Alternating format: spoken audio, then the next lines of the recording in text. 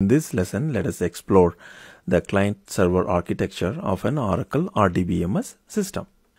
We know from the previous videos that when we start an Oracle database, the instance creates a couple of processes.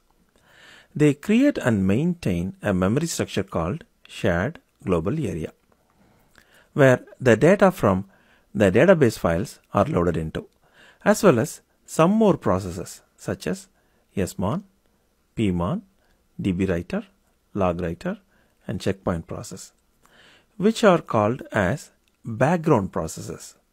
Remember, these processes are called background processes. Now, let us see what happens when a user from a client PC tries to connect to the database. Let us say that the client runs Microsoft Excel, and this MS Excel wants to use the database which is running in this server. First, using Oracle Net, which is a networking suite of components developed by Oracle, the client PC will know the location of the database server. This Oracle networking suite generally writes on top of the regular networking protocols used in a local network. For example, if the local network uses TCP/IP protocol, then Oracle network will use it. Next, the client reaches out to a process called listener, which is running in the database server. I mean, the host where the database runs. Listener is a process that gets created as a part of Oracle networking. It generally runs in the same host as the database server.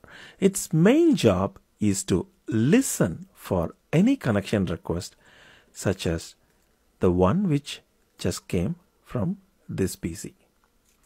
The client, after making an initial contact with the listener, will inquire about the database that it wants to connect to.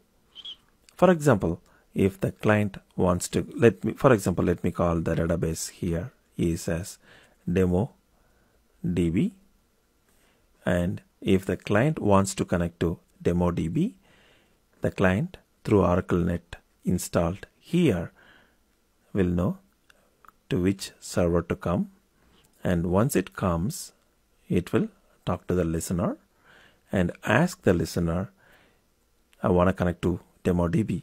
Do you know a database like that? And the listener will say, yes, I know about the database that you want to connect to. Let me help you to get connected to it. The listener will pass that connection to the database instance where the user authentication takes place. Okay, so the listener says, I know about the database, and then it passes the connection to the instance where it authenticates the username and password. Once it is done, a separate process gets created in the database server. This process represents the connection from this client. This process is called server process. Okay, so the connection, the client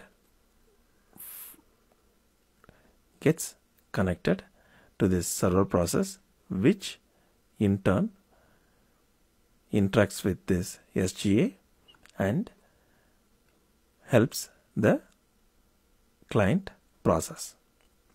Okay, and this server process belongs to this particular connection. The connection flow will be like this. Client talks to its server process here. The server process interacts with the SGA here. But wait, how does this server process interact with the SGA? We know that this is a separate process, and this SGA is from a separate process. So how can this server process 1 can access the memory of this whole another process? Well, remember the shared memory segments that I explained in the previous video, where multiple processes can access a shared memory which is owned by one process? Yes, that comes into play here. I mean, the same concept applies here. This SGA is shared to this server process 1. This SGA is also shared to these background processes. So when the client processes in the client machine, which is MS Excel, sends a query to the database server, the query would be sent in a form of a language that the database understands. That language is generally SQL, which expands to structured query language. Okay, again, the client sends the query to the server process. That query goes to the SGA from the server process. Okay, let me repeat. The client's query goes to its own server process in the database server, which is server process 1 here. And that process, this process works with the SGA and the background processes to fetch the data. Again, the client software initiates a connection request to the server host. In the host, there is a process called listener, listening for any such connection requests. If it knows about the database that the client wants to connect to, it redirects the connection to the appropriate instance where the database has been opened. Once the authentication happens, a new server process gets created, and this server process is dedicated.